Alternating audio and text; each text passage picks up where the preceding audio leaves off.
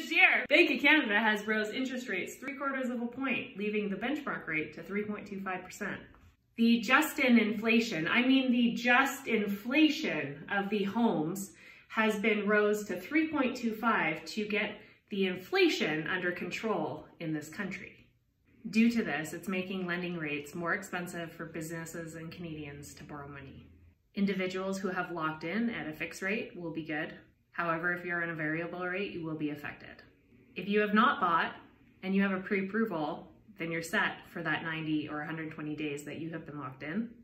And if you're currently renting, your rent may go up if you have not locked into a term.